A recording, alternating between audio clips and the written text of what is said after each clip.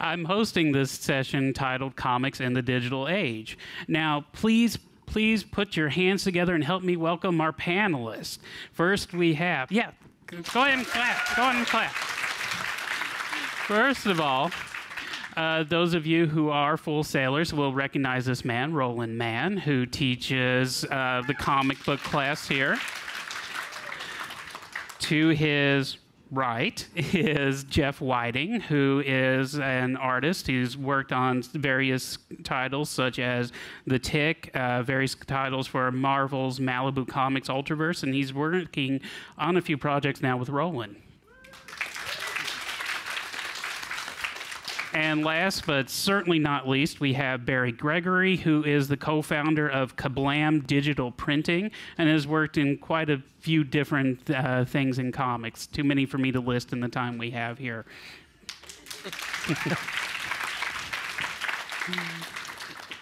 So our topic today is comics in the digital age, and I'm going to throw out the first question to y'all.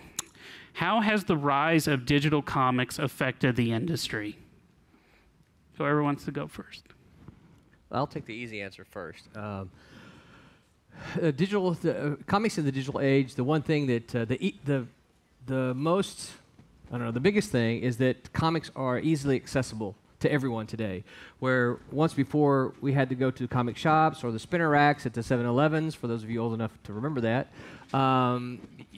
anyone with a computer or any kind of digital, I imagine most of you in here have phones and tablets. You can get all your comics, or most of your comics, you can get them that way. That's the biggest change that digital comics have brought on. So I'll give the easy answer and leave the hard ones to you guys. Jeff? I think it has opened it up more to make it easier for people to buy. Most of the comics I buy now are digital, and I get them on my phone. I don't have to go to the store and see that something that was supposed to be in my pull box is not, and everything is there, and I have it all accessible, at a moment's notice on any of my devices, which I like. So for me, it's really opened up a lot of opportunities, and I imagine for people who don't have good stores in their areas, it makes it easier for them to go and not miss an issue and be able to buy back issues easily too. So good. Well, it's allowed for growth for the first time in decades. For decades, the comic industry had been contracting, and with the rise of digital, it started to expand for the first time in a very long time. And the reason that it had been contracting is because the comics industry had been pretty much confined to comic shops, which are great, but they tend to be insular. There's a tendency towards a tree fort mentality. It's a boys' club, and you're not allowed, unless you're part of the clique. That's changing, but that's kind of been the entrenched way that comic shops operated for a very long time. And with digital, it allowed us to expand away from that and give people who weren't part of the clique, weren't part of the tree fort, a chance to have access to the same and even more and different comics as it's grown. All right, very good. So this kind of brings us to a question, our second question, which really kind of goes to the heart of what digital comics are. So you have, on the one hand, just scans of paper comics that you can go through as PDFs, but you also have others out there, such as Mark Waid, who is really pioneering a new type of comic. It's almost reminiscent of the motion comics that I remember from when I was a kid, the old Captain America and Spider-Man stuff, where it's more just kind of barely moving images. And so the question is, should digital comics be just scans of paper comics, or should the industry embrace the technology and and change the format around? Well, it's in my self-interest to say this, but I think there's a third type of digital comic too, and that's the digitally printed comic. Yes. Which it's from the same set of files that your digital download is, but it allows you to print copies in very, very low runs. So if you still want your comic in print, and there's a huge section of the comics community that still very much wants print comics, some of us want print and digital. We want the digital for the convenience that we can read on our tablets, But we still want that physical copy that we can pull out and look at and bag and board. And so digital printing allows you to have the best of both worlds, really. It's both digital and print. So it's kind of something of a hybrid there. On what Mark Wade's doing with ThrillBent, I'm really happy to see somebody with a profile as high as his really embrace digital. And I'm not so crazy about the little, bubbles loading in one at a time, and you got to click this to go to the next panel. I'm kind of a comics purist. I'd really, I'd like to, I like reading comics digitally. I like it a lot. But I want to take my tablet, and I want to look at the whole page the way the artist intended me to see it. I want to get that closure from panel to panel. I want to, read the page the way he wants me to read it, and then I want to slide and go to the next page. I'm not crazy about that. This figure loads in, and then this balloon loads in. I don't know. I think Mark will outgrow that after a little while. We all kind of experimented with that when we first started doing digital, and we all pretty much abandoned it after a while. And part of the problem with the motion comics is that, and I'm kind of quoting the friend at DC, is that part of the problem is you look at a motion comic and they come off looking cheap. They come off looking like cheap animation. So even though we're going to call it motion comics, when you look at it, it's just, it just looks like cheap animation. And so the problem you end up with is like, why do I want to look at this cheap animation when I can watch something that's, that's actually really, really good? And so, I mean, even in my class, we show some motion comics, but that's generally sort of the reaction is that it looks cheap. That may be interesting, but it looks like cheap animation. So, well, as an artist, it's interesting to get to work beyond just you have 24 pages to fill, and if you could break that into, well, now you just have an unlimited number of panels, and you can draw a whole bunch of neat. You have a different screen aspect and a different content area to work with. But if it is also going to be printed, then you do pretty much have to stay to that standard page size and page count. So I like some of the ones where they've got it formatted so that the panels kind of appear in 2s and 3s to fill the screen nicely and goes on to the next one. But like Barry was saying, I do like how when an artist lays out a page and that's the flow they want your eye to follow. You should try to adhere to that too. So, part of the problem with scanning original or scanning a print book is that when you try to convert it digitally to the the rectangular devices, I don't know what you want to call them, you do run into some of those problems. Is that you end up seeing a splash page, which is meant for the entire page. You end up seeing a splash page in a very small format, or if an artist, particularly, I know we had a lot of this in the 1990s, where a lot of artists give you all these weird, triangular, very weird shaped panels. How does that translate into a rectangular, digital device? Is that there's some interpretation problems going from the original printed copy to that, where if you design your comic with this in mind, then you either design all your panels upright or long ways, and it's a little bit easier. And there's something to be said, I think, just for page structure in general. I think there's a reason why comics, since the 1940s, have been drawn basically at a 2 parts to 3 parts ratio, and in increments, around 20 to 30 pages. There's something elegant about that format. It works, and so when you start chopping it up, sometimes you run the risk of getting something that's less than the sum of its parts, and I think that's what happens a lot with the Yeah, they become more like a comic strip than a comic book, because as you were talking about the full page, and we even talk about this in my class, is that the pages are designed a certain way to make the reader move through the page, and it presents the panels in some kind of sequence that makes your eye move that way and carries the reader that way. Well, when you're presenting one panel at a time, it changes that whole thing. Well, this brings us to a good segue into the next question, because we're talking about art right now. And one area that we need to really kind of dive into is, well, how do you make money at this? How do you make money as an artist? Because our goal here at Full Sail is to prepare you all to be professionals, and being professional means partially that you get paid. And so in the past, artists have supplemented their income by selling prints at conventions, but does the digital comics format affect that in any way? And Jeff, you may be best equipped to answer that.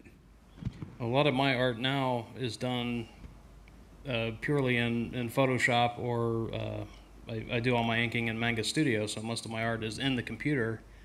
It's easy to generate prints. Where I run into problems is like selling original pages. I don't have any original art anymore on paper. It's all digital.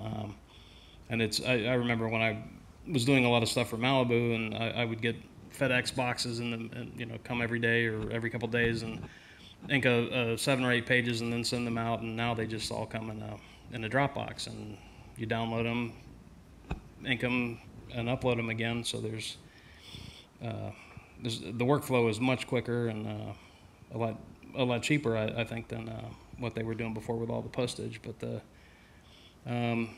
prints, I think there's a lot of opportunities to, since the work already is digital, a lot of it, like, I don't have to scan it in because I've already got the files, so it's easy to make prints, and then to do digital printing, it's. Are your prints in higher quality if you do everything digitally as well? Good quality as the print, yeah. Usually working like 600 DPI, so it's all real high res. Works out.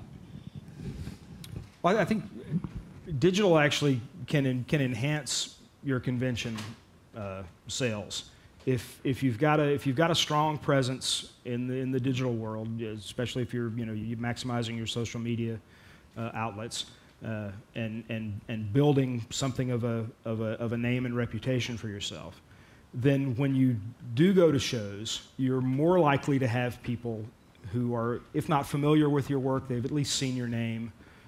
They may have clicked on a link or two of yours from time to time, and you've got something there to sell them. The biggest problem that we really had when Roland and I first started going to conventions a long time ago was anonymity. Nobody knew who we were. That doesn't have to be a problem anymore, thanks to being able to put your work up on DeviantArt, on the social media sites. You can really build an online presence as a digital artist. And then when you set up at that convention, you've got some physical stuff there to sell to the people who have a better chance of being familiar with you or your work now. And creative writers share this all the time anyway, so it does not even just comic book writers, but part of the job of a writer is, and I get it, it's frustrating. Most writers want to disappear into a cave, write their stories, and then just let the world go by them. I get that, but that's not the way it works. And it doesn't work that way in comics either. So part of the job of the writer is, once you get it written and get your material out there, you have to go market it. You have to go make people aware of it, which means you got to post to your Facebook groups, your Twitter, your Vines, all your various social media. You have to make people aware of it. And then the beauty is, because we are in the digital age, people can immediately go buy something where 20 years ago you could have done this and they would have had to go physically go find it. Well, you can tweet them now a link to your book over on Indie Planet, and they can buy it just like that. So being the marketer, as once your work is there, is frustrating for most of most creators. Most creators just want to create and leave the marketing to someone else. Unfortunately, we don't live in that age anymore. We have to market our own stuff. So, just yesterday, a guy commented on a post of mine. I liked his avatar, so I clicked to see who he was. I liked the comics I saw at his site, and I spent $30. Just because he made a comment, and I thought his graphic was interesting, and he made a sale. Just like that. Very good.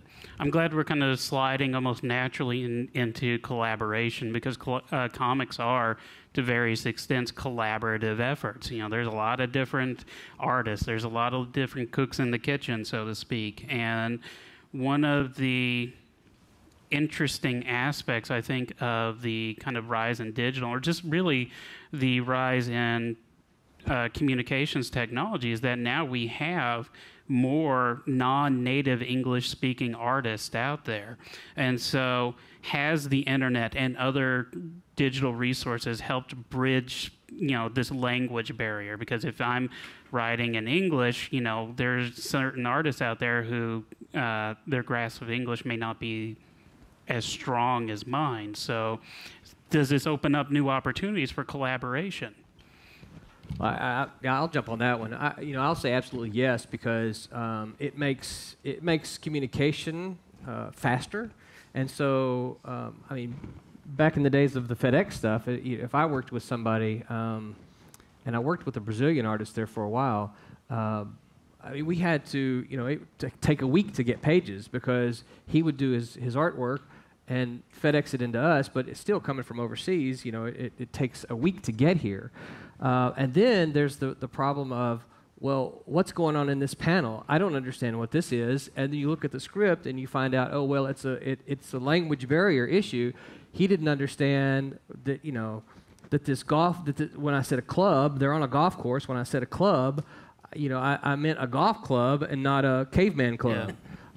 And so there's still the language barrier, but you find that with our instant communication, you can address issues, things that they don't understand really, really quickly.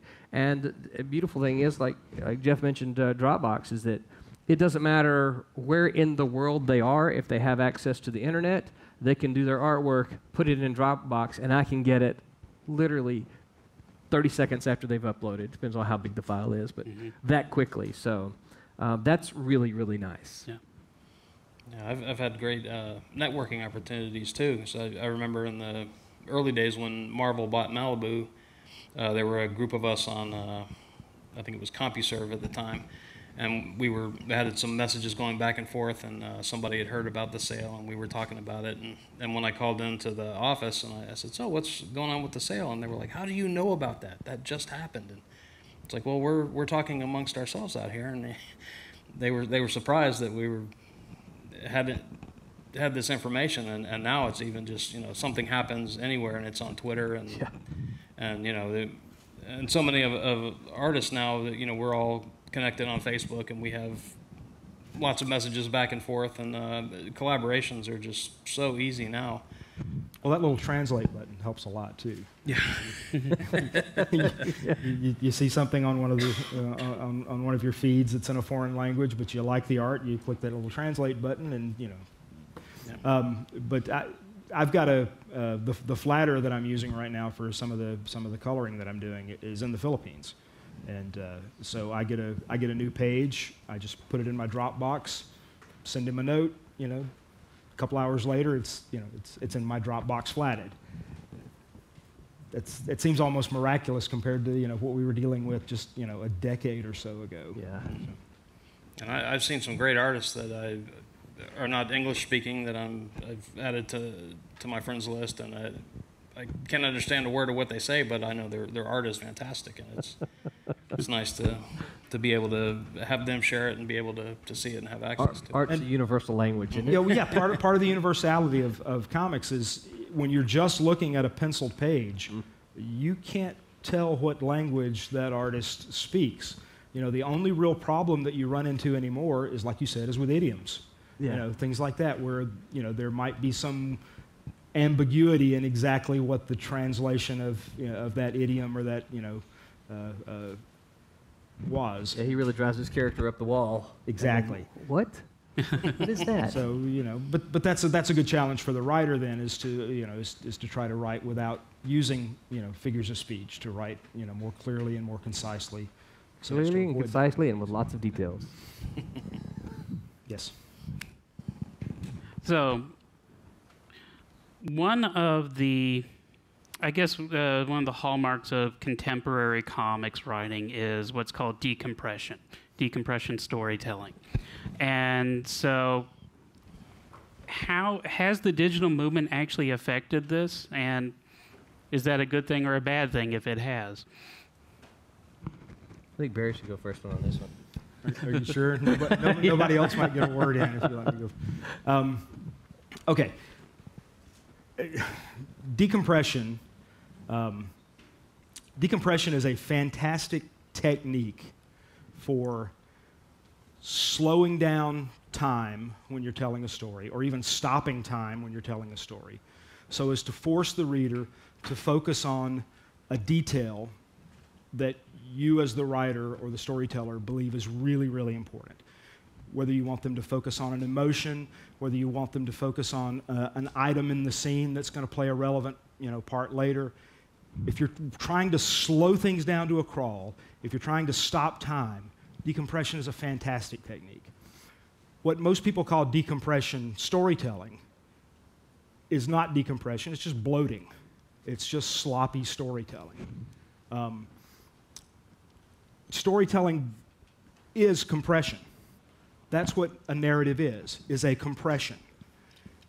It's taking the events of a story and crushing them into a, crushing is probably not the right word, massaging them into a narrative, okay? That's compression. If you want to decompress a moment to make a point, great. But if your narrative isn't going like this, but going like this, you're just meandering, and you're wasting your reader's time, and you're abusing your artist. I could go on railing Well, what's called decompression, but well, have you noticed any change in that? it's gotten worse. It's gotten worse. Yeah. Do you think digital has affected that, or Yes. is it okay? Well, it's not digital's fault. It's just I think it's just one of those really bad trends that's gotten worse and worse. I don't think digital's necessarily to blame. Digital's perpetuated it because digital's perpetuating, pretty much all the trends that are going on in comics right now. But it's actually kind of weird. I find the whole move to decompression in modern comics kind of strange because we're as a society we're going to shorter attention spans. Yeah. And so we like things. I mean, we talked about the Vines and the Twitters. You're very limited to very short burst of information. And so I don't understand why in a 24-page comic suddenly we're only getting we're getting a short, a very short over a long span of pages. So for me, it's kind of a contradictory idea. And I don't know why it's happening, but it works. It works the opposite of the way it's supposed to. If the idea is to slow down or stop time, then when you're doing decompressed storytelling, what they call decompressed storytelling, it has the opposite effect. It speeds you up. You're through with a 22-page book in 5 minutes. Yeah. It's not slowing you down, it's speeding you up. and as a consumer, you feel cheated. You do. You feel I just spent $6 on this, and it took me 5 minutes. I bought a Scholastic book for my daughter a few months back by an artist that I really like. I'm not crazy about his storytelling, but I really like his art. And it was 200 some odd pages. I literally read it in 15 minutes. It was so decompressed that what he did in 200 pages could have been done in 20 pages. Well, see, if there are like a few moments in a story where you can use that, but not like you're saying the whole thing. But that gets back to the format of the page. Like if you have your standard rectangle, you can lay out a sequence that might be broken up if you're looking at it digitally, like you said, on a tablet or a device, where you may not be able to see all the panels at once. And if you're scrolling by and it's essentially the same panel over and over, that's kind of, why am I stuck? Or so it could be awkward in a different format. Well, all of those little moment-to-moment transitions that writers are doing now in comics that are bloating the books, all of those little moment-to-moment transitions should be there in a good story, but they should be happening in the gutters. They should be crafting their stories in such a way that they make you see those moment-to-moment transitions without actually showing them to you. They need to be making them happen in your head by the way the stories are laid out, by the way the panels are laid out. Comics are not paper films. Comics are actually closer to film strips than they are to paper. I mean, if you think about it, in a 22-minute television drama, you've got, what, 24 frames a second? What's what, 32,000 still images that you're seeing in a 24-minute television show. In a comic book, if you've got 4 panels a page and 24 pages, you got 96 still images, okay? But if you craft it carefully, then you can make those 96 still images last about the same amount of time that those 32,000 do on television, and you can get just as much information in. If not more. Or if not more. Yeah. Or you can decompress it and have them read it in 3 minutes and be done with it. Exactly. Almost went off on an anecdote, but no. What are the differences in experience between writers and artists when it comes to digital comics, or is there a difference? And we could even add, well, no, I'm not going to do that. Never mind. I think for a writer, I don't know that there's. You're talking about for the creation? Yeah, the creation. I think for a writer, I don't know that there's that big a difference in the creation process. I mean, we can talk about technology in general. That I went from writing on a electronic typewriter to this high-tech computer today. But I don't know that the writing process in and of itself. For me personally, I still create in longhand on paper and then type it in. The difference is how quickly I can get it to an artist. Where before I would have had to print it out or make a photocopy and you toss it in an envelope and lick the stamp and hope that the mailman didn't drop it. So for me, I don't know that a writer's creation experience is that much different. Mm-hmm. Yeah, as an artist, like I was saying before, we've eliminated the mailing the pages back and forth. They show up, and I don't have to do them in lots of like 7 or 8 pages anymore. You finish a page, you put it in the Dropbox, and it goes on to the next process. And the only difference is back in the 80s and 90s when we worked on a book, the penciler would do 24 pages. They would all come to me, I would ink them, they would go to a letterer, and then at the end of it, they would be broken up, and the penciler would get like 2/3 of them, and I would get 1/3 of the pages, and we would have these nice pages to do original art. Yeah, what we wanted with, and now the penciler still has his 24 pages of uninked pencils, and I have digital files of inks. And So do you use like a Wacom tablet or anything like that and don't use paper anymore? Program called the Manga Studio for. And even correct me if I'm wrong, but even for those who don't use the digital inking, what they'll do a lot of times is the artist will scan their pencils in, get them to the inker, and if the inker doesn't digital ink, the inker's responsibility is to print it out and then actually ink over a printout of the pencils. So they don't ink the original pencils. Am I right? Yeah. Yeah. I've done that before, and I've tried to turn it into like scan the pencils in, and then in Photoshop turn them blue. So I print out, and it's like a blue line, and then ink the pages. But then they have to be scanned back in. So and if you're doing it at almost like 11 by 17, you have to have a very large scanner and a very large printer. And I've actually done pages in halves, and then reassembled them, which is not fun. So I prefer just doing it all in the computer now, since that's where it's going to end up at the end anyways. And probably the biggest change, and Barry, you might address this, is the coloring aspect of it, as far as what digital has done for us. And Barry did some coloring for me way back before we had all the computer stuff. So yeah, the first job I ever colored for Marvel, I tell the story and people don't believe me, but even though this was in the 90s,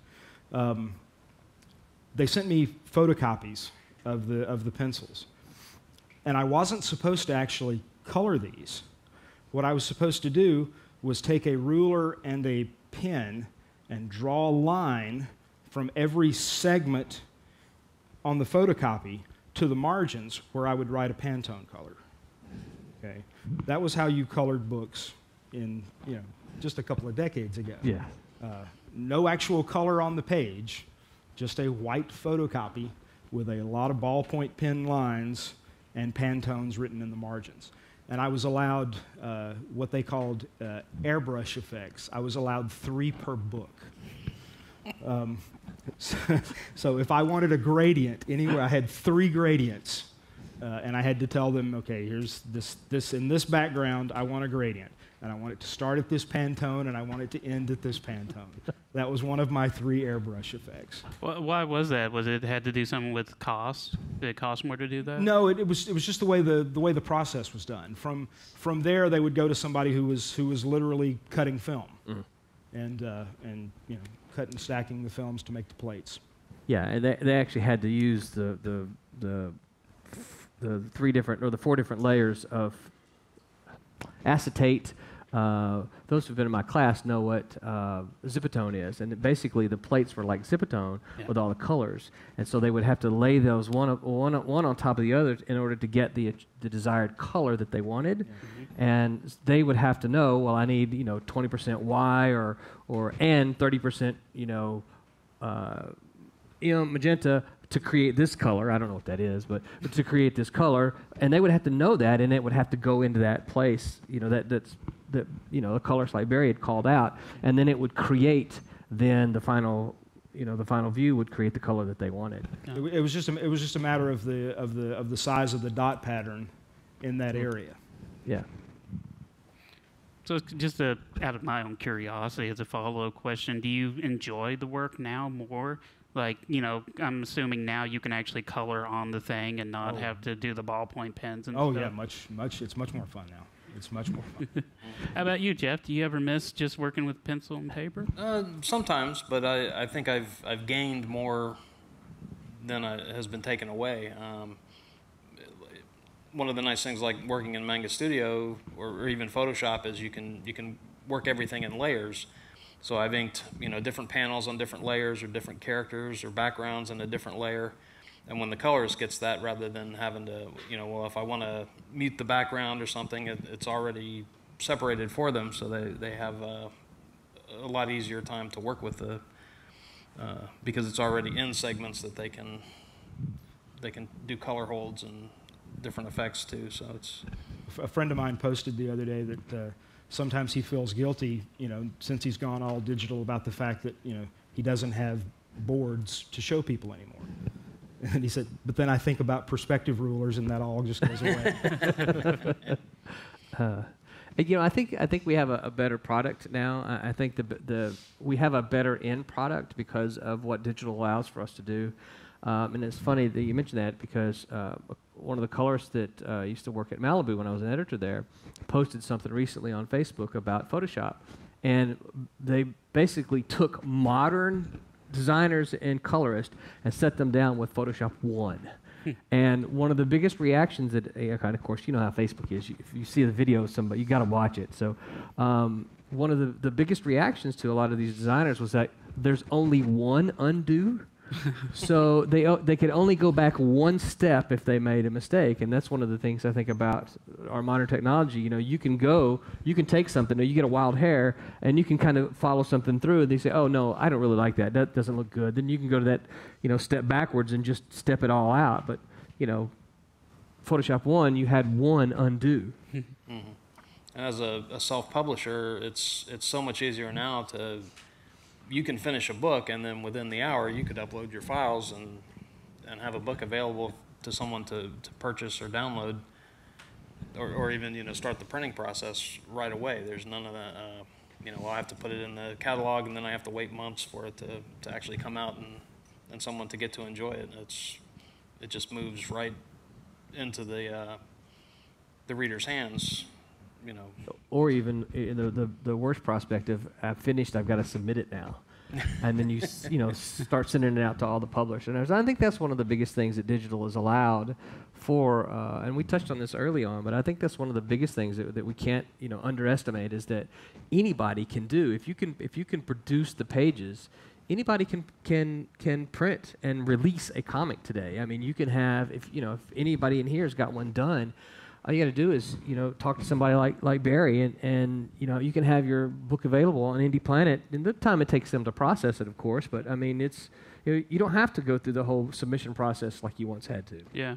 Can I bring up one potentially negative, or not potentially? I think it's definitely a negative impact that digital has had, and I've been guilty of this myself.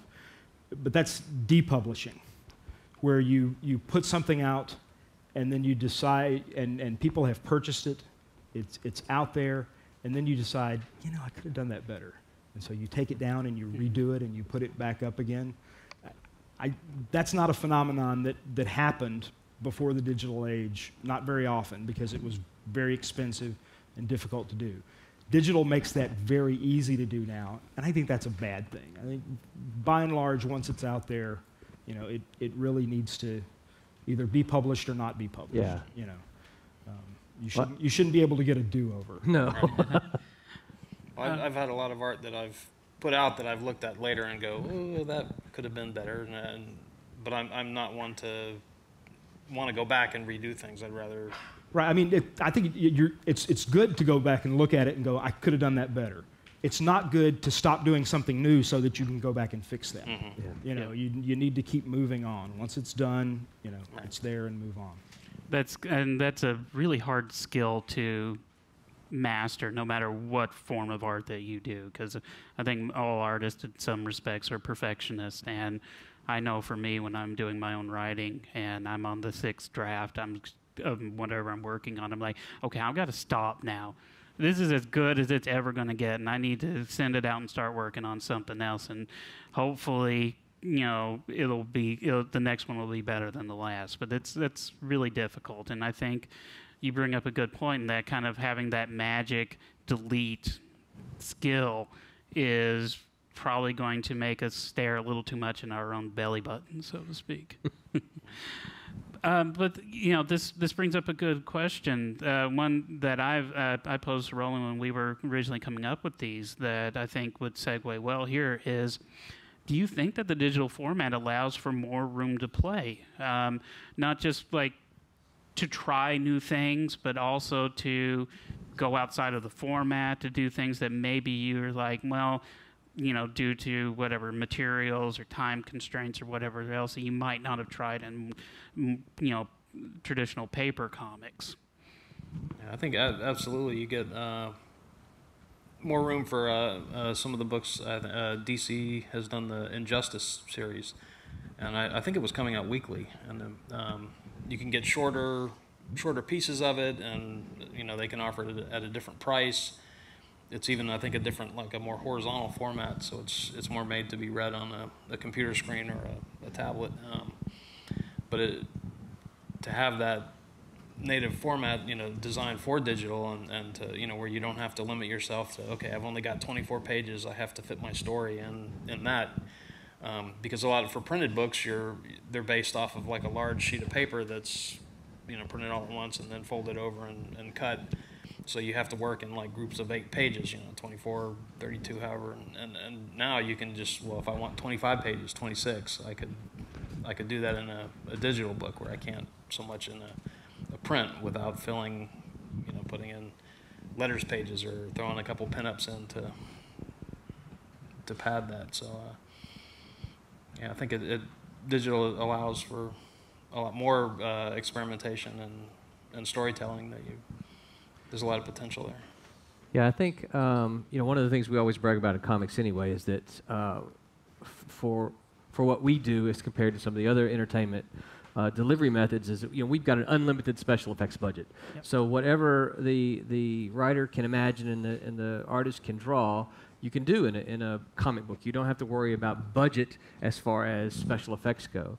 But I think the digital does allow, you mentioned Mark Waid's Thrillbent earlier. I think digital does allow for experimentation. Let's see how, and I think we're experimenting not so much in kind of what we do, but we're adapting to the delivery method. And so we know that we've got the new digital devices, so we're trying to figure out how to adapt our stories to the delivery method of what's there. One of the things I show some of my classes sometimes is I don't remember the guy's name, but the story is called Worm World Saga. And this goes back a few years now, certainly before all the digital stuff. And one of the things I always liked about that is that he created the Worm World Saga, and you can find it online for free, legally for free. He created it like a scroll. And this is one of the things that if you're looking at a computer screen, this is how we look at everything on the computer. And so to read the Wormworld Saga online is to look at it, and you just scroll down the entire thing. And in this entire episodes, the entire first issue and second issue, they're all delivered in that method. And so that's the kind of thing that print doesn't allow you to do. But again, I think what we're doing is that we're looking at the delivery method and then trying to sort of curb what we do. And I think digital lets us do that and experiment in a fairly reasonably cheap way, where if you're going to go print, it costs a lot of money to experiment in print. Where digitally, it's the cost is mostly your time. Yeah. And that translates also to the amount that you have to charge. Like there was Superman Unchained, I think. The very first issue had this huge gatefold cover. It was like it unfolded 6 ways from Sunday to see this huge page of Superman saving this falling satellite, and you paid for it as well. It's beautiful, but it's gorgeous. It costs to print that, and that's part of the problem. It's also really awkward to read. But then the problem is that how does that translate to digital? Yeah. Because you can't translate this huge poster like that into a small delivery thing, because you're going to get tiny little. You find that you're ended up blowing things up so that you can look at it. Yeah, anytime you get a 2-page spread, you usually have to, you zoom way out to look at the whole picture, and then you got to zoom in and move around to see all the details and read the word balloons. And as a writer, I love 2-page spreads. Yeah. I think there ought to be a moratorium on them. No, I mean, seriously, I think the problem for me with something like Worm World, and I agree with you, it's beautiful, it's really something to look at, is he's got a real problem with how to monetize that. Yes. Now, how do you make any money off that now that you've done it? Because you can't go to print. It doesn't, and print is still, at some point it's going to flip and digital is going to be the real money maker in comics. I see that coming. But right now, print is still where the money's at in comics. Print is making a lot more money than digital still. And the disparity's not really closing that much yet. It will at some point, but it's not there yet. So when you do something experimental like that everybody looks at and goes, wow, this is spectacular. The only way he can really monetize that is for somebody to see that, fall in love with it, and hire him to do something else more traditional. Yeah. Well, and Thrill Print's the same way. Yeah. How do you print that? I mean, it's that's why if you go to Thrill Bent, there's only like one episode of each of them up there, because how do they make money? Yeah. They can't figure out how to make money. I'm really, and again, I've got a self-interest in this, but I'm really interested in finding things that work well, both on a screen and on the printed page. And that's why I was saying there should be a moratorium on double-page spreads, because they work beautifully in print and terrible on the screen. They do. I get a lot of review copies in from various places, and usually a 2-page spread is just cut. It's bisected, and so it completely interrupts the narrative flow, and I'm like, oh, I wish I had this right in front of me, because I'm sure this would be gorgeous. So until we have, fold-out screens that we can do that with, just put a temporary moratorium on the double spread. Yeah, but single spreads are still great. Our single, splashes are still great. But spreads are problematic in digital. Oh, I know.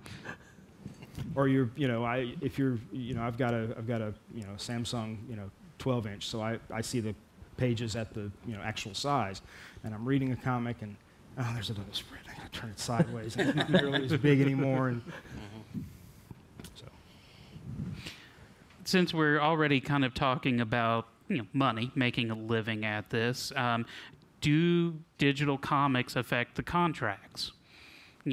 Are the contracts pretty much the same now, or does the digital phenomenon add some wrinkle to it that's new? One of the biggest changes is that the idea of being in print. Old contracts, before pre-digital age, your contract, particularly from a royalty standpoint, for if you're doing work for hire, which does earn royalties at Marvel and DC. Or if it's a creator-owned thing, the idea of a work being in print was generally the way that you could determine whether your contract was still valid or not. So a contract would be, here's this contract that I've agreed to work for you. As long as this book is in print, you're going to earn royalties, or as long as this book is in print, we control the rights for it.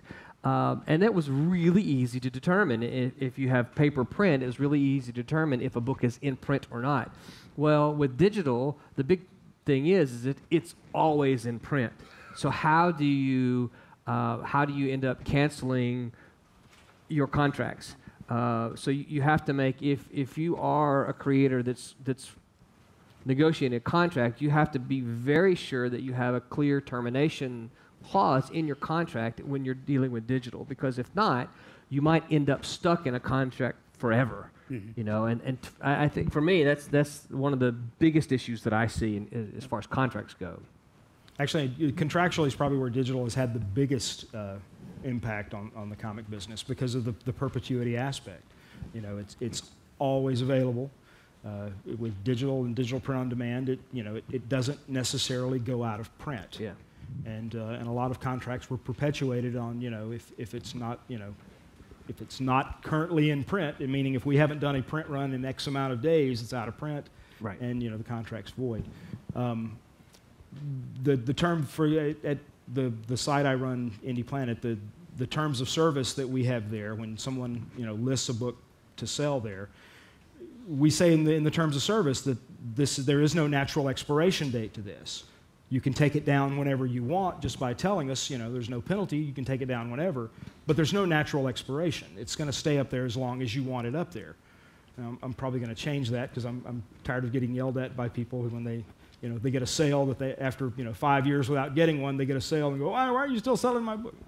Because you didn't read your terms of service. But yeah, there is no natural expiration date with a digital work. Once it's available, it's available. So you have to put an endpoint into a contract if you want there to be one. Mm-hmm. I think in my career, I've made royalties off of one series I worked on, Street Fighter, and that was great. But all the sales after that, I think in my contracts I always had it. I had to sell so many copies, and then you would earn royalties, and there were different levels, but. I don't know if sales are that much that day, but digital was not a factor at the time. So now you have, are they counting physical copies or digital copies as well? And that's where it's easier just to publish your own work, and you don't have to worry about that. But.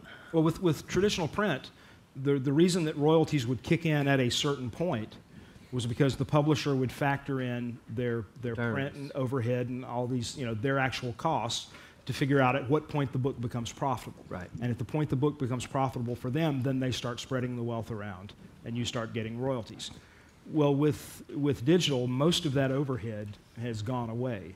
So, in theory, then the book could be profitable at a drastically, lower level than it could be. In digital, it could be profitable at a drastically lower level than it could be in print. So. Yeah, I want to make one little note before you move on to the next thing about the contracts. Is that if there are those out there who have created a comic property, one of the things you have to be careful in your contract is that in print, a lot of times the publishers, if you're not going to self-publish it, which is a great way to go, if you are submitting it to publishers, one of the things that a lot of small press publishers want to do is they want to control the rights as long as they are publishing the work. And this is not unusual. It's certainly very negotiable, but it's not unusual because the publishers kind of see it as like, oh, look, we're spending our money. We're giving you some money to do this book. It's your book. You still own it. You created it. You are the owner. But while we're publishing it, we're going to sort of control the rights. And now you can determine all those. You can let them do 0 if you want to, but many of them will try to get a lot of those rights because what they really want to do is take it and sell it to Hollywood.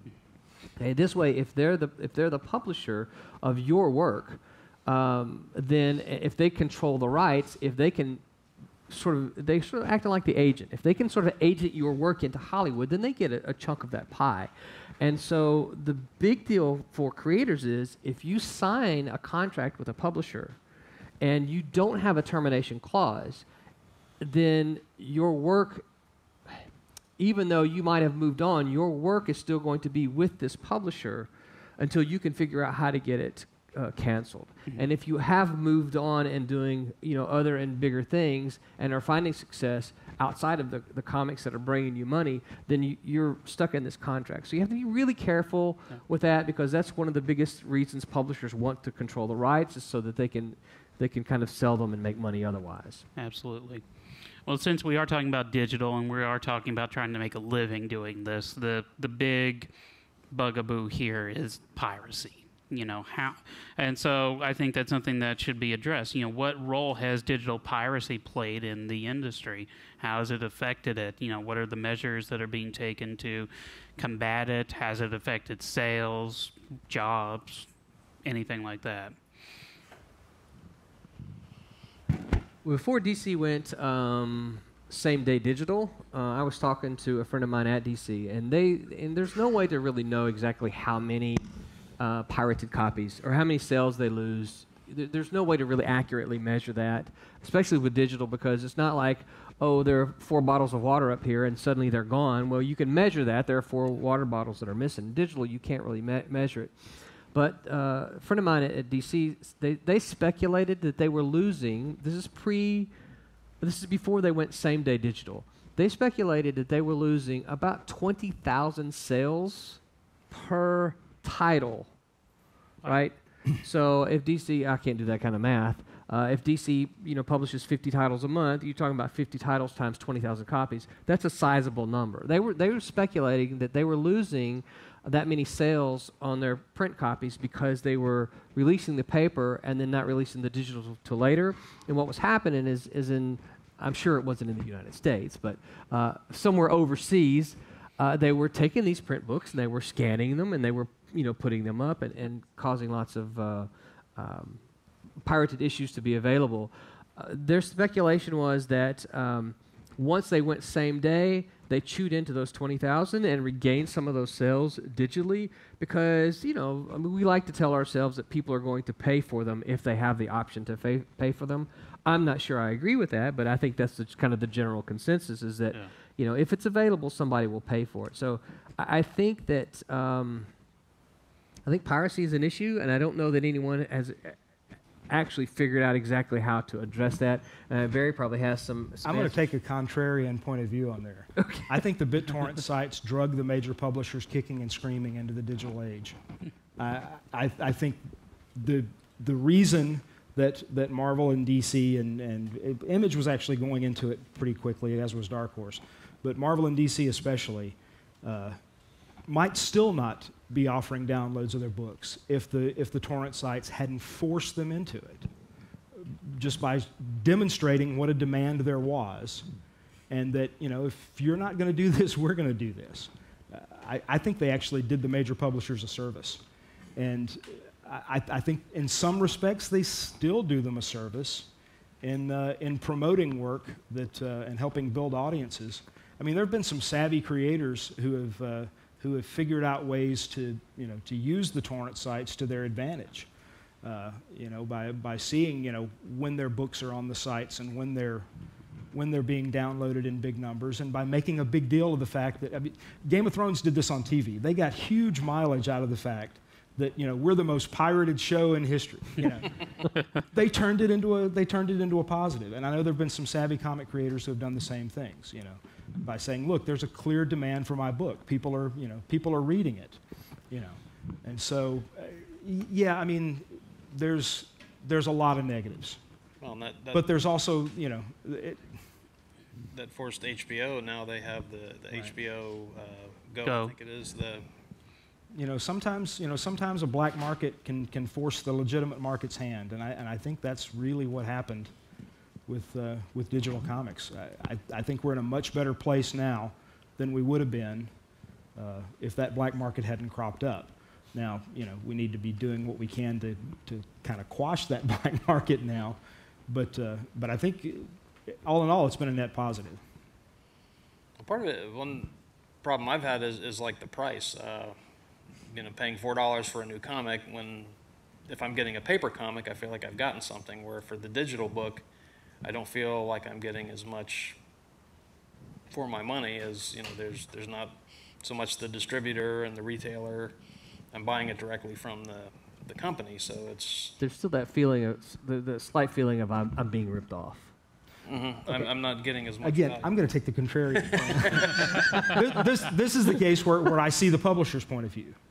The publisher's point of the big publisher point of view is, well, what are you paying for? Are you paying for the story? Or are you paying for paper?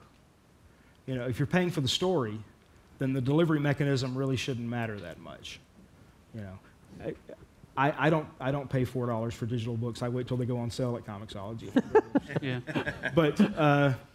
But I see the publisher's point of view there. Is are you paying for our stories, or are you paying for the paper? What do you? Well, let's flip it around a little bit and talk about the collecting side of this. I mean, I think we all started in well, not we. I'm not in it. I wish I were, but that's a whole other thing. But I think most everybody who gets into the business does so because of the genuine love of the medium. You don't go into comics to make a lot of money, sadly enough. No.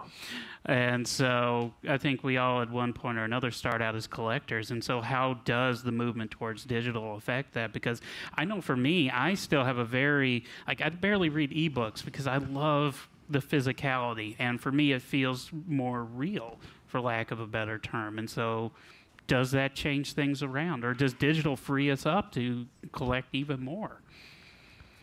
Well, I think there's a couple of issues. Is that the first one, of course, is that you can't get your digital copy signed, by Stan Lee. Yep. So you have that. If you got a paper copy, it's easy to get an autograph. On the book itself is, I guess, what I mean. He'll sign your device. You just got to pay. Yeah. It comes hard to read. But from a collector too, though, is like I have my collection, and my print copies are worth something. Mm-hmm. My digital copies are worth only what I paid for them. Yeah. So I think there's a difference there, because I really can't I really can't give you my digital copy. Yeah. I could give you my print copy, but I couldn't give you my digital copy. So I think it on one hand it's more easily accessible, but on the other hand, then there's the value that they don't maintain the value. Mm-hmm. I really don't think I really don't think digital has had an effect on collecting, because I think the comics market, the structure of the comics market, took care of the collecting problem a long time ago. Really nothing. Since the advent of the direct market system of comic shops, there have only been a handful of books that have really appreciated in value in a notable way. Any genuine comic collecting is pretty much before 1980. Are the only collectible comics out there are things printed before the 1980s. So if you want something printed since then, there's plenty of copies around for you. Yeah. It's not so much a hunt for comics as it is for your copy of Spawn #1 is gathering. really not worth $50. There's 10 copies for everybody who wants one. Yeah, my special foil cover of X-Men #1 from the '90s isn't worth as much as they told me it was. No, polybagged and everything. Because everybody has copies. Yeah. Well, that is one aspect I miss, is being a kid and running into every convenience store and going through the racks and looking for those new books, and if you miss some, that when the local conventions came to town, that was your chance to go fill in the holes in your collection. And now with eBay and especially now digital, you just go and buy them. So it's like, but it also digital has allowed, like every week I try to take the titles I read and post a little review on Facebook every week, and that leads into discussion. So, and a lot of it is with people that I don't even know that well. Somebody will see it, and then and every time I post I give something a 9 out of 10. Usually, like on Twitter, the artist or the writer will see it and favorite it, and it's like, oh, that's cool. Mm-hmm. So it's just don't post about the new Batgirl cover. Yeah. But the social aspect of it is, I don't get to hang out in the comic store talking to a couple people anymore, but I have people online that I have ongoing discussions with comics now that I never would have before. So how does this affect comic stores, you think, the traditional brick and mortar comic stores? I mean, are they going to be affected? Are they going to go away? Or and is this a good or a bad thing? I mean, I love going to my local comic shop and, having my 20 minutes of geekery or whatever, and like, oh, did you read what happened in Spider-Verse? Oh my God, I can't believe it. That kind of stuff. And I find that very enjoyable it's part of almost the ritual of it. But it's also nice to get a 99-cent copy of something online. Yeah. So.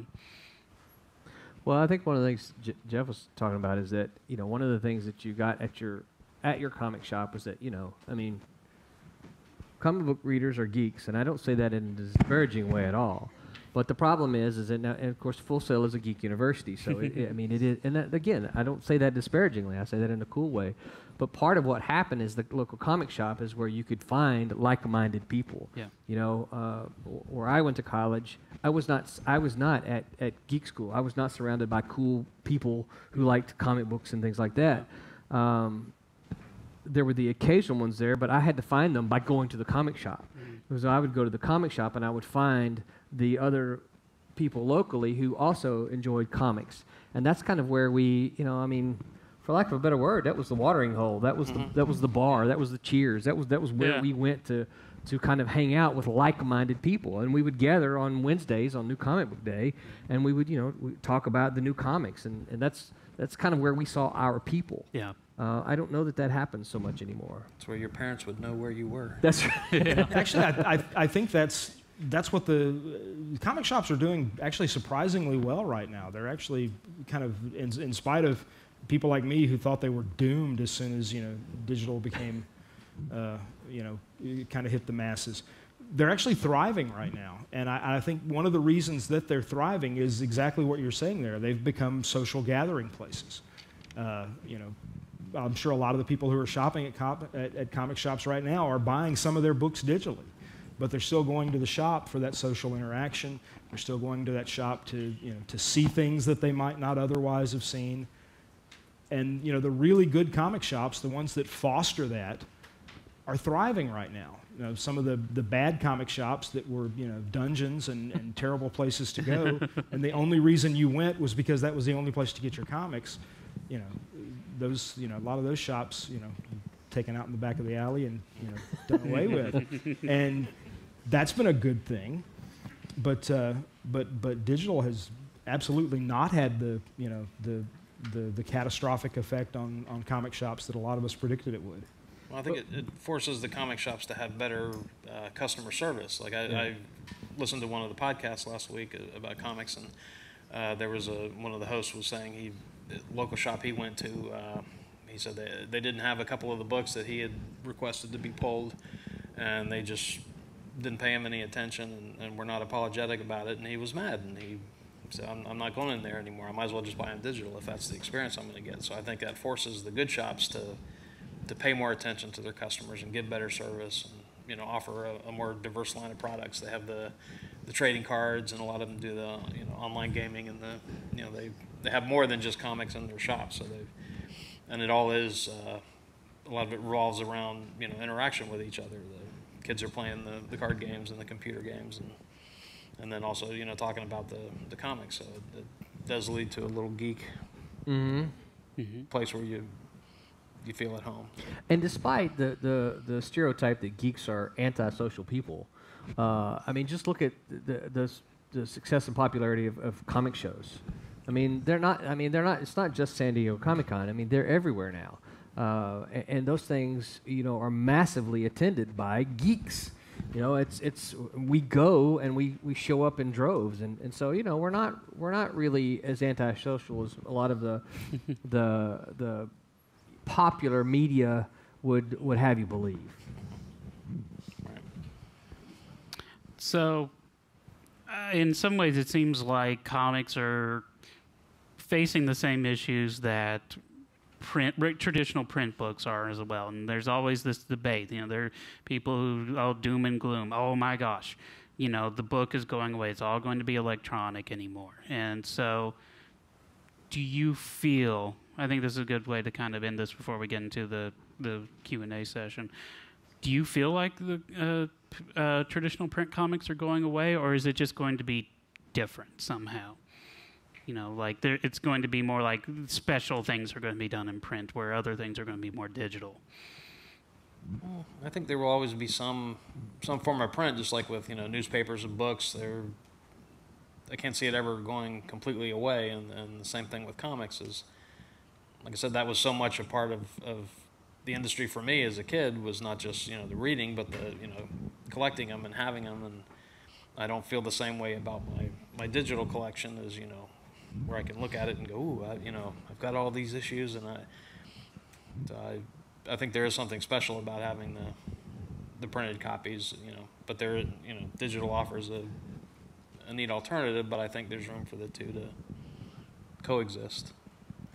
I think Barry touched on it earlier. I think, and I've said this before, I don't think that print will go away until digital really figures out how to monetize. Mm-hmm. I think once digital figures out how to get that money that print gets,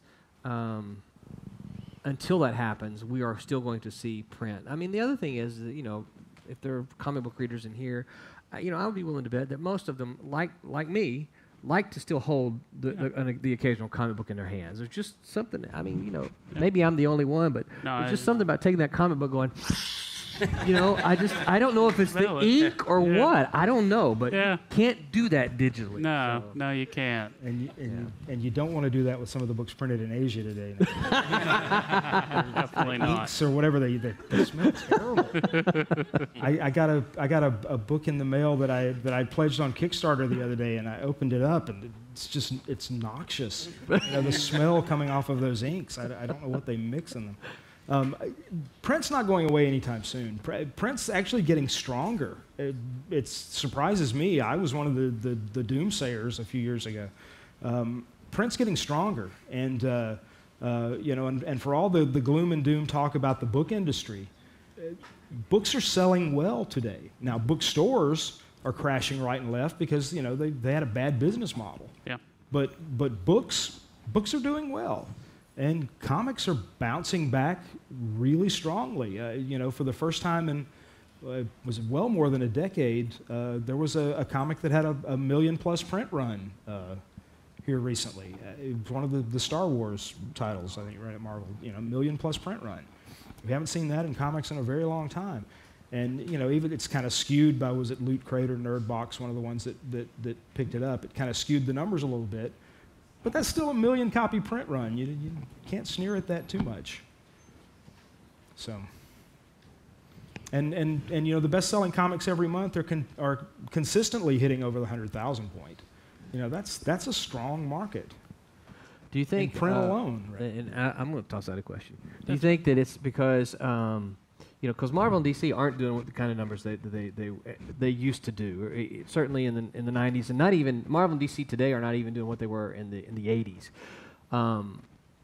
And that they tend to be the measuring stick that we use to measure the industry. So do you think then what's happened is that instead of these two companies getting a larger chunk of the pie, and when we're talking about particularly print, that it's kind of spread out? Because there's a lot of stuff available on Indie Planet. You know, there's a lot of stuff on Comixology that's not Marvel and DC.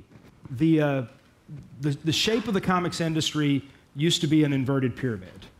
You know, it was very top heavy. It was all the Marvel and DC stuff sold in crazy numbers, and then you trickle down to by the time you got to the number 300 best-selling comic, you were at something that was selling about 2,000 copies a month. You know, it was really top heavy. What we've seen in the past decade or so is the middle is expanding. Mm-hmm. You know, there's growth in the middle. The top is, you know, still, you know, it's higher than it was, but it's fractionally higher than it was. The middle is expanding, and because the middle is expanding, it's pushing the base out too. This is something we've never seen before in comics, is seeing growth from the middle, and I think you can attribute a lot of that to digital. I think a lot of it's technological in that, you know, people are able to see and share things, you know, in ways that they never were before. But As this is an unusual position for those of us who have been in comics for a number of years. Yeah. This is the first time we've really seen growth in our lifetimes, and it's kind of strange. And as a creator, that's kind of exciting. Yes. I mean, I will say this, and I used to say it in my class multiple times, is that I don't get excited about, I don't get that excited about what the major companies do. I get excited about independent comics. There's a lot of stuff in the independent market that I get excited about when I see. It's like, oh, this looks, new and original and exciting, but I don't get that way for the top two companies. No, Let me clarify what I said. We saw growth, back in the 90s, but it was fake growth. Yeah. It was artificial fake growth, and it was a Ponzi scheme that collapsed. This is the first time in my lifetime, or in my career in comics, that we've actually seen legitimate growth. Okay, that's a great place to stop. So at this time, we have a few minutes for questions from our audience. If you have a question for our panelists, please raise your hand, and a microphone will be brought to you. And for those of you who are joining us online, please direct your questions to our online moderator. We'll try to accommodate any questions that you have. Hi. I was wondering how you guys get over your art block or your writer's block. Like, is there a process for that? Hi. Okay. We got a lot of light shining in our eyes. Okay, I can stand. Would that be better? Wouldn't hurt. Well, yeah. Okay. There you are. Hi. So, do you want me to? So I think I'll address it first because mine might be the mean answer. I don't believe in writer's block. I think it's a writer's excuse. I think that, having said that, I don't think that, what I'm saying is I don't think that you can be working on a story and all the answers come to you. I certainly think that you can experience frustrations in a story, but a writer writes. A carpenter doesn't get carpenter's block. They still have to go hammer and work on a house. They may not know how to put this, I don't know, I don't do carpentry, but they may not know how to put this corner together, but the house still has to be built.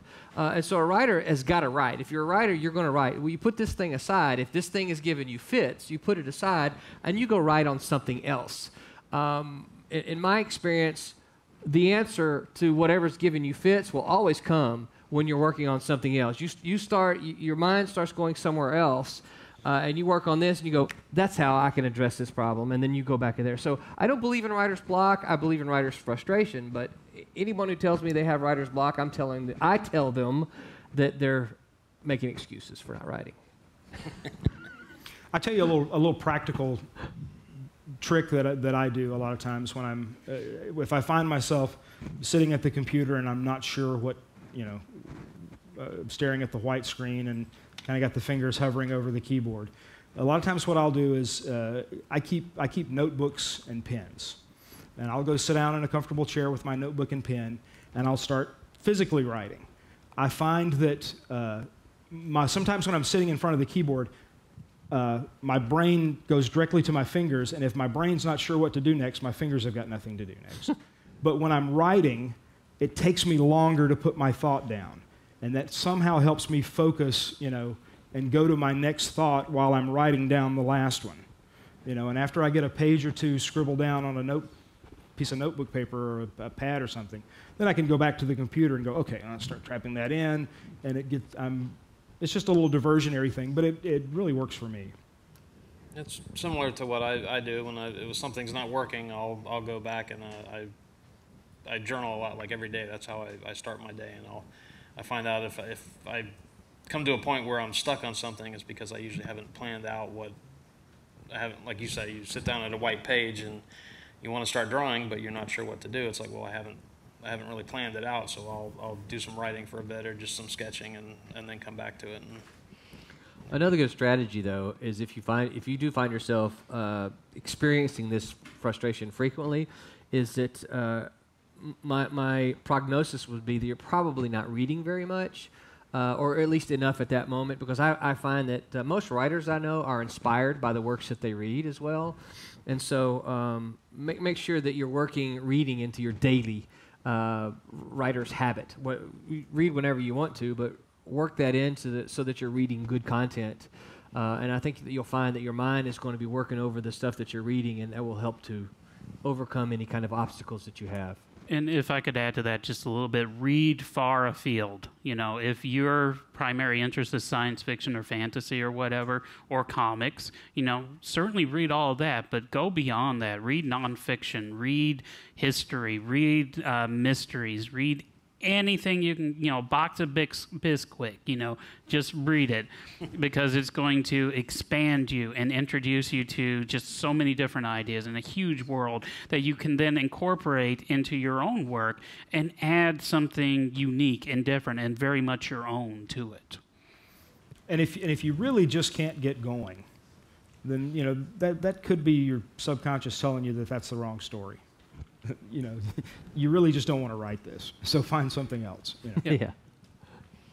Well, with similar to the writing, when doing artwork, like I have a lot of folks I follow on Pinterest, and I'll go on there and just browse and save things to my own galleries, which are mainly just for my reference, so that when I want to go back and, you know, when I'm thinking of something, I have a couple of, you know, galleries that I can go look through and just say, oh man, that's, you know, you get inspired. That's works for me a lot. So.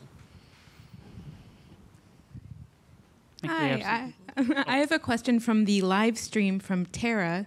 She asks, the digital age opens up new platforms of storytelling like transmedia and webcomics. How do these new platforms affect the art of comic book writing?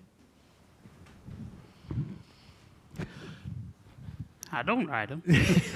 Well, one of the things, you know, we talked about briefly was we're tailoring what we're doing to the delivery method. And so, you know, when we teach, or when I teach the comic writing, one of the things we're always looking at is you know, traditionally we devour a comic in the page, right? So we study the page, what's on the page, what makes the page, how do you read the page, that kind of thing.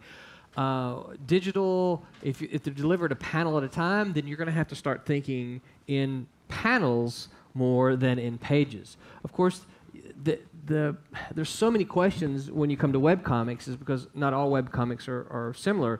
Some webcomics are actually delivered in a, you know, you click on it and it's a page. It's a full comic page. Some of them are delivered in panels. Like a strip. Like a strip. Some of them have multiple panels. So. And none of those writing for those things are not really new. I mean, there's been strips have been around for a long time. Panels have been around, the comic pages. So as the writer, you just kind of got to know what your delivery method is, and then write to that method, or write to that delivery style. If that makes sense. Yeah, and more a strip format, you can't as easily write a story with you know, the beginning, middle, end, the suspense. You're having to just put out, you know, a couple panels every day, so it's you know, or every couple days to fill that in. But if there's not really an end point, you're just adding on perpetually. So I think it's a very different animal than what a comic book is. So a web comic could be very, very different, more open-ended storytelling, I guess.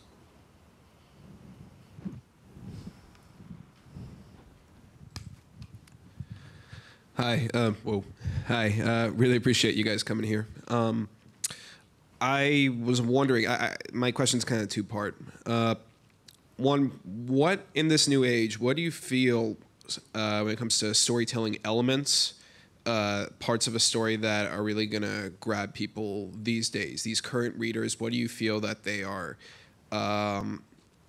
into the most, whether consciously or even subconsciously? What do you think grabs readers the most these days? And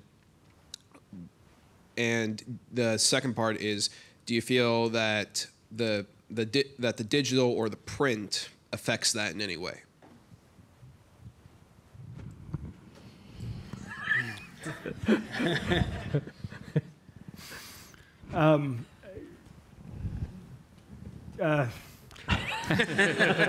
You know, It's almost one of those questions. If we had the exact answer for that, we'd be millionaires. Yeah.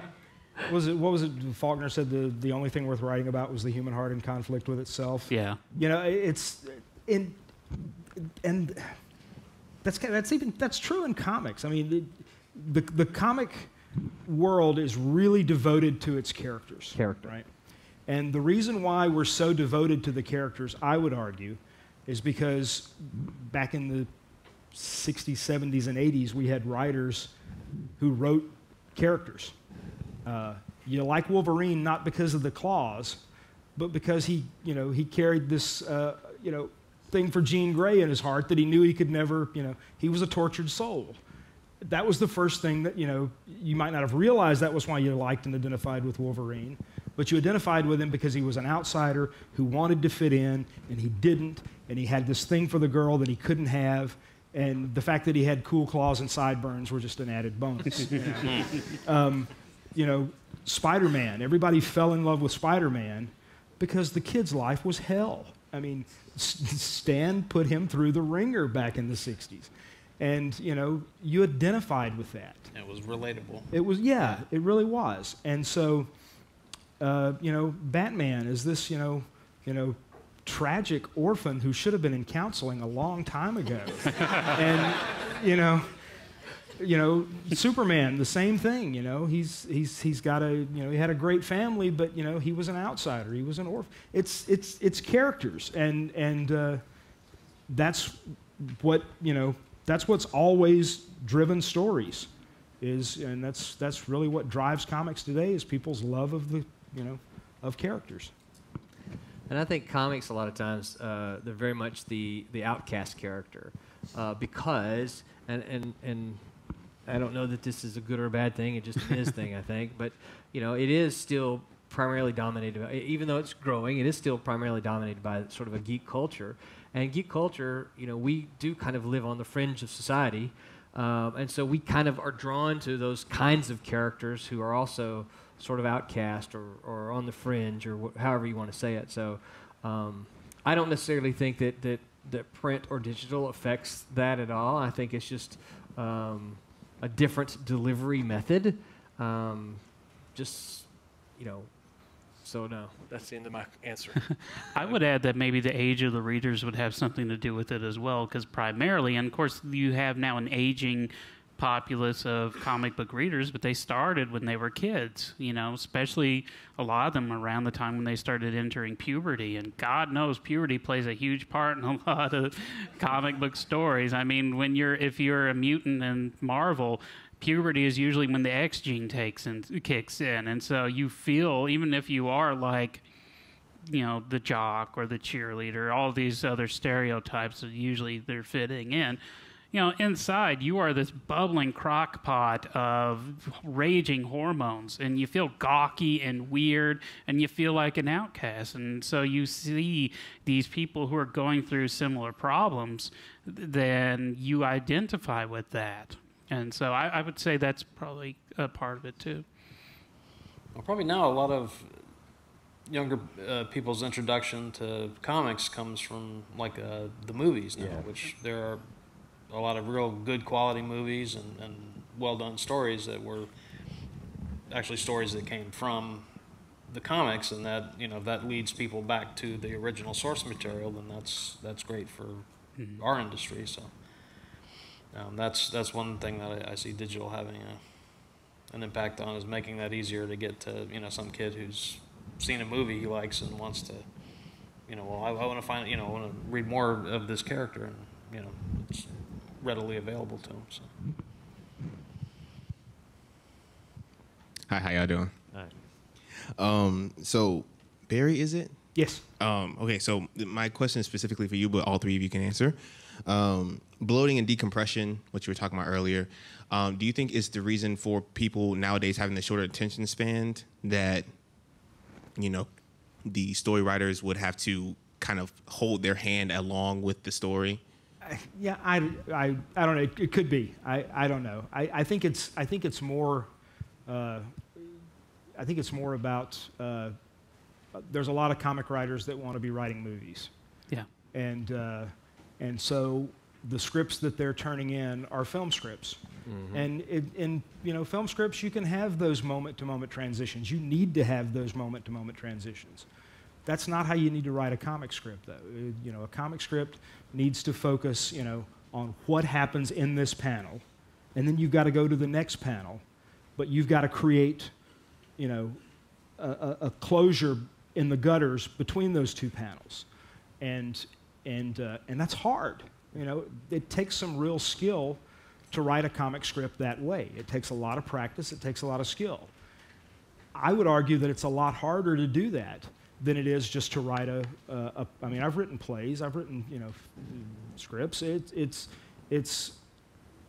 challenging, but it's, you know, when you don't have to worry about, you know, those transitions quite so much, it's a lot easier. You know, comics are a little bit harder, I think. I think my students, I got a couple of them in here, can probably attest that one of the biggest things that I always say in my class is that a comic is not a movie. And that's the biggest challenge for many of my students coming into the class, is that, you know, I always challenge them to try to think of it in a different way. It's that, you know, and Frank Miller's got a good quote that I always show. I can't remember the exact quote now, but basically it's something to the effect of, like, when you're trying to turn your comic into a storyboard for a film, then you're going to fail, because they're two different delivery methods.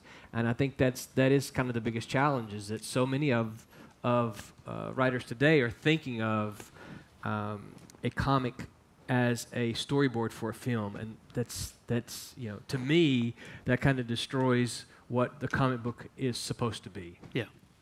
I've seen some great examples of storytelling done that way, but then there are some where as an artist, I look at if a panel has been just duplicated like 3 times with just like one little minor change, I look at that and go, that's cheating. You shouldn't be you shouldn't be paid for that full page if you're just copying a panel over. And there's some things we talk, and of course this fits in with the decompression thing. There's some things that you just ought not be attempted. Like, characters shouldn't wink in a comic, right? Because it takes you 3 panels to show the wink, right? There's the open eye, the closed eye, the open eye. You know, head nods. You know, you can't show a head nod in a comic. But you can imply all those things. Sure, you can imply all this. Yeah. This is the reason the characters say yes, right? They don't have to nod their head. They say yes, right? So. Or in the next panel, you could have a character say, "Did you wink at me?" Yeah. You know, and it accomplishes the same thing. Yeah. You know, you can make your reader believe they saw something they didn't see. Yep.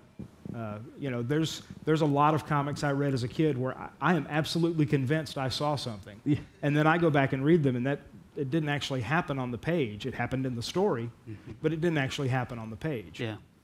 But you filled it in. Yeah, I saw it. You know.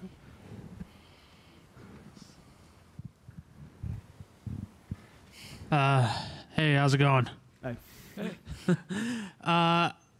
I've always been wondering, because I've always wanted to ask, like, artists and writers just whenever I meet them, how exactly did you guys get started in the comic book industry?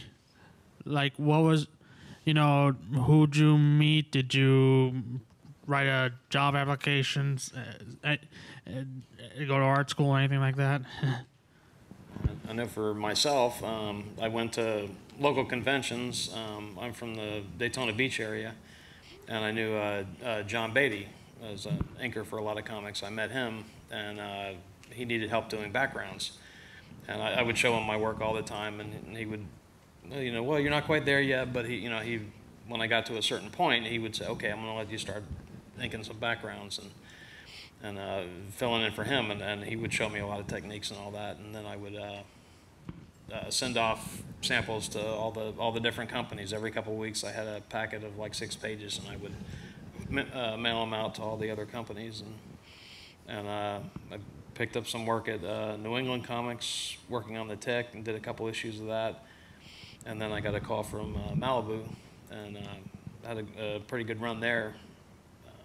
And that's how it all just built, and it's all networking basically. And you know, you go to the local shows, try to meet guys who are in the area. There's quite a few in Florida here, and you just be persistent, keep showing them the stuff. And now I think it's social media is a large part of it, putting your work out and having the DeviantArt gallery, sharing your work, and because a lot of the companies are not so much accepting solicitations, so it's just getting your work in front of people and kind of building a following. And if you put it out there and people see it and spread it around, you know, and it's good they'll find their way to you. So. Man, it's so much easier to break into comics today than it was. Yeah, it is. It's so much easier. I mean, you know, now to make money at it, it's just as hard as it ever was. But if you want to say, I am a comic book creator, I am a comic book artist, then all you got to do is make a comic.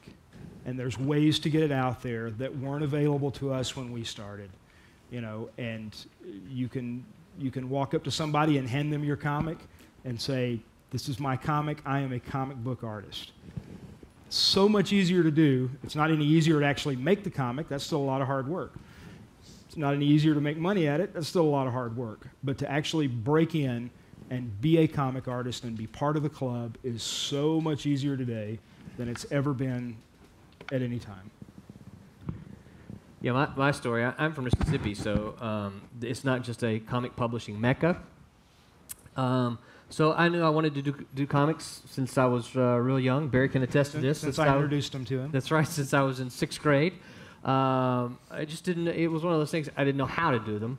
I went to college, got a degree in creative writing. Was not allowed to write any kind of science fiction or fantasy or anything cool in my creative writing program because those things weren't allowed. But I knew I wanted to do comics, and so from about the time in high school I don't draw, so I kept trying to meet artists and trying to do something, and this one would fall through, and then I'd meet another artist, and this one would fall through. And it wasn't until I got into college and I met a couple of pretty talented artists that also were very serious about breaking into the industry. We put together, several comics to try to pitch to a publisher. We actually were going to kind of do it on our own, but realized it was a lot of work and required a lot of money at the time, which we didn't have.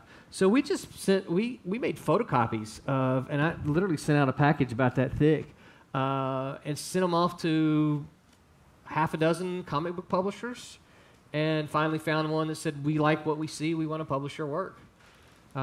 Took several months to happen because this was in the day, where I literally had to go to Kinko's and make photocopies and put it in a big envelope and pay the, $4 postage to get it there. We're on time. Yeah, we're almost out of time. Sorry. But one thing led to another, and that's kind of how I did it. All right, so I want to thank you so much for attending our session today, everyone, and we want to especially thank our guests, Barry, Jeff, and Roland. So thank you so much for your knowledge and your valuable information. I hope everybody has a great day.